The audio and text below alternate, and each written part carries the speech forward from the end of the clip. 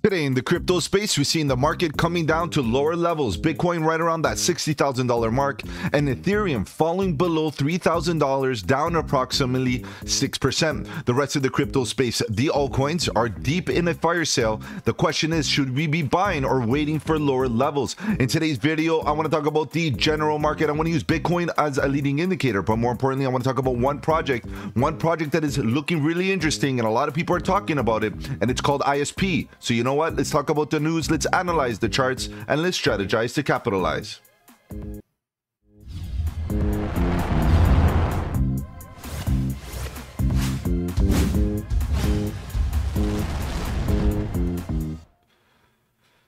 Welcome to the channel. My name is Mike, and let's get right into it, guys. If you're new to the channel, welcome.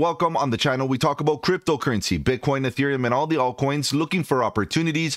Whether we go up or down, bearish or bullish, it doesn't matter. All we want to do is stay one step ahead of the market so that we can capitalize on any of the volatility. And if you appreciate the strategy, subscribe to the channel, click the bell so you don't miss out on any of my future videos, including the live streams at 7:30 Eastern, where we talk about crypto news and price action. Guys, if you have any projects you want me to cover here on the channel, feel free to let me know in the comment section below. You can hit me up on the socials. The links are in the description. Better yet, guys, join the Discord. The Discord is where it's at. Lots of good alpha, trade setups, fundamentals, and learning material. And the best part is, it's absolutely free. All right, guys, let's begin. Let's see what's going on with this market, guys. Obviously, it's deep in the red as we speak. We see the market coming down.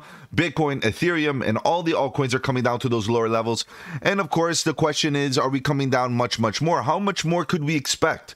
The reality is, even if we do get a continuation to the downside, after a while, we're going to expect a bit of relief to the upside. We're going to expect some sort of relief, some sort of retracement, some sort of bullish response before we continue going down. Now, we are coming down. We can see that Bitcoin coming down 10% in the last 7 days, and Ethereum another 9%, and so on, does, kind of justify a bit of short-term relief. Now, is it going to happen now? Bitcoin is, exiting its structure. We talk about Bitcoin structure for the last little while. And of course, as it breaks its structure, we could anticipate a further continuation, not to the upside, but maybe to the downside. And this is one thing that we need to be prepared for, because if Bitcoin breaks to the downside, we will get fire sale opportunities, further fire sale opportunities, much redder price action than we are right now.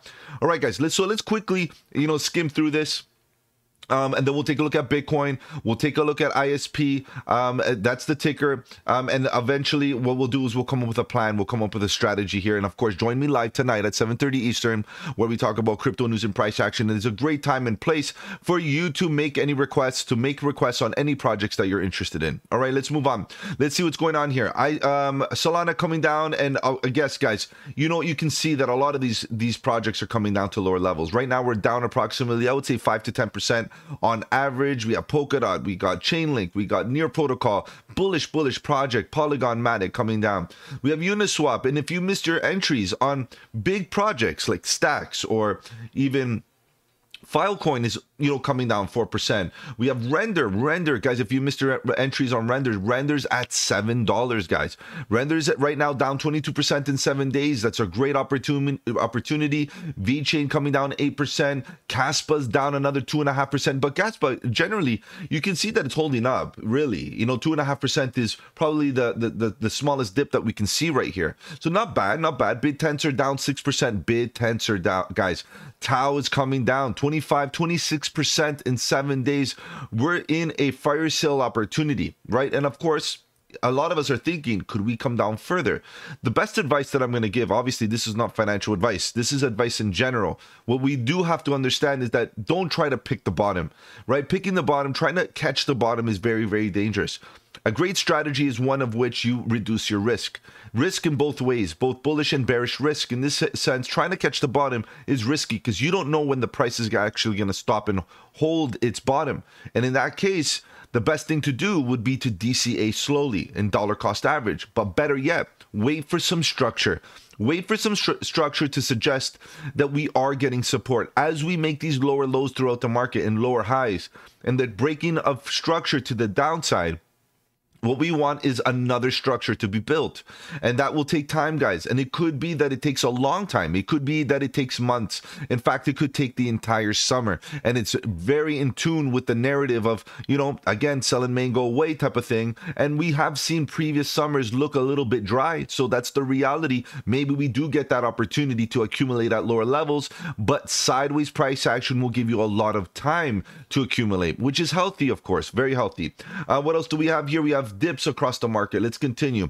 You know, 5%, 10%, Phantom, Celestia down another 3.8%. I did buy the dip on this thing, but it's down a little bit more since my entry, so maybe I'm gonna have to commit and buy in, but I'm gonna wait for a little bit more dip, a little bit more to the downside. We have Say. I'm interested in building a position on Sui. Sui's down 18%, guys, making a lower low, confirming the structure to the downside. Lower low, lower highs. The trend is your friend, guys. We could be coming down for a further dip. The question is, how low do we go on Sui, particularly that it's been hyped up quite a bit?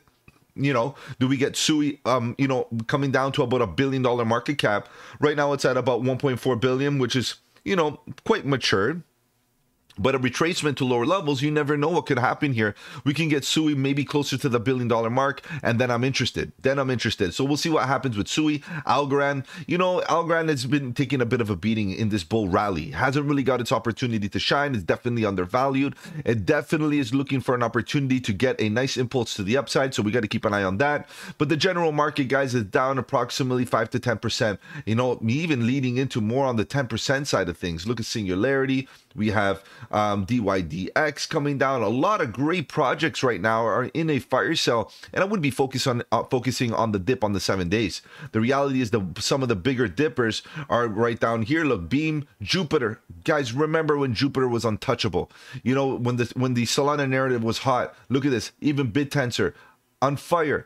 You know, HBAR, okay, you know, down 10%, 25% overall. Floki, another good one that has been great gaining. Stacks based on the Bitcoin narrative. Guys, look at these opportunities. Akash, I'm looking for that. I'm looking for Arweave. Where's Arweave? Is it even here on the first page?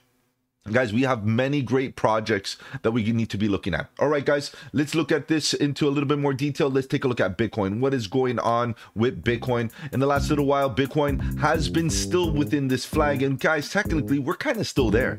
We didn't break below any previous lows. So we got to understand we could still be in a retracement type of thing, type of structure. As you can see, this flag is corrective. It is coming down slowly. Now, do we make a slightly lower low? It's very, very possible. But the question is, do we actually break down and come down to about 52K? Guys, let's look at this in a little bit more detail. You know, the thing is that coming down to 52K, psychologically, emotionally, of course, and economically, be prepared, guys. It could definitely happen. We do not have much support below. We could do a quick flush all the way down here, get some support on the 200 daily EMA, and get that nice bounce to the point that we come back right back to where we came from. Fair game, very, very possible. Momentum, guys. Momentum right now is, as you can see, we're still grinding to the downside. The probability is that we come down to oversold conditions. I know a lot of people might be looking at the previous low. No, do we hold this low? Right now we're testing it. Do we hold it like we've done in the past? Not get completely oversold. Guys, this is the problem here. Now, there's a risk, right? If you get in at this current moment, yes, we're testing this previous low, but what about if we get oversold, like come down to oversold conditions below the 30% mark, like we have done here? And if we do that and we come down to those levels, expect a further dip, expect deeper red price action, and that would give you a better opportunity at lower levels, of course, if you're looking to accumulate on the cheap. But at the current moment, all we really have is this low. And we see that the volatility is pushing down in the same direction as the momentum.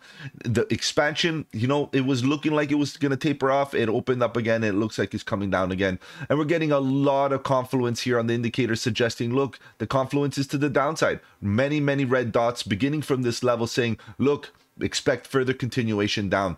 Guys, get oversold. That could be a good opportunity. Show signs of bullish divergence. Show signs that the bulls are ready to come back in, and then I'm interested.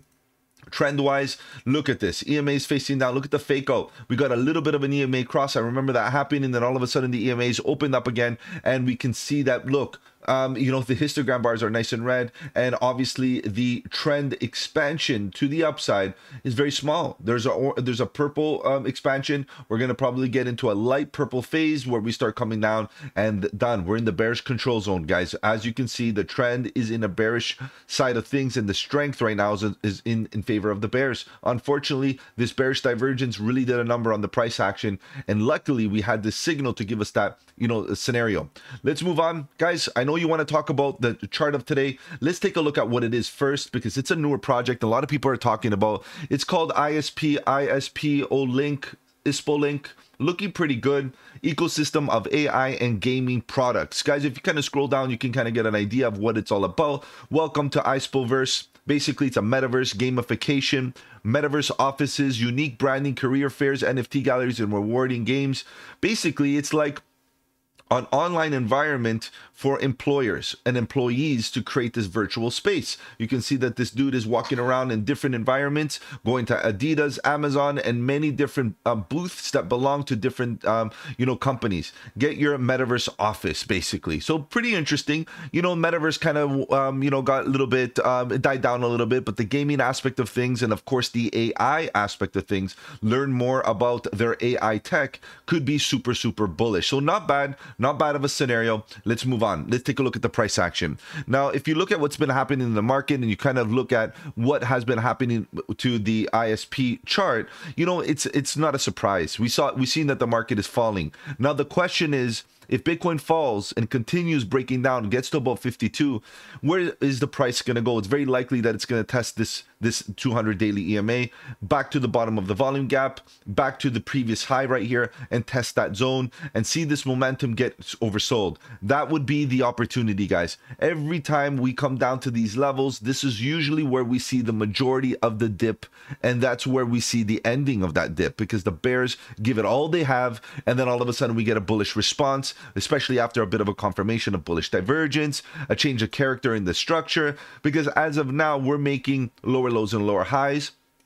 And we can see at the current moment, this price action right here could be quite bullish, given the fact that it is a higher low. Now, if we come up and make that higher high, we're potentially pivoting to the upside. And based on the fact that a lot of people are talking about ISPolink in the immediate short term, it could be that maybe this thing goes sideways and neutralizes the negativity. I still feel like at about 0.002, that would be a great opportunity to DCA. And if looking at lower levels, just keeping that in mind, we got other highs right around this level that could actually act as support. We don't have much other zones to be interested in.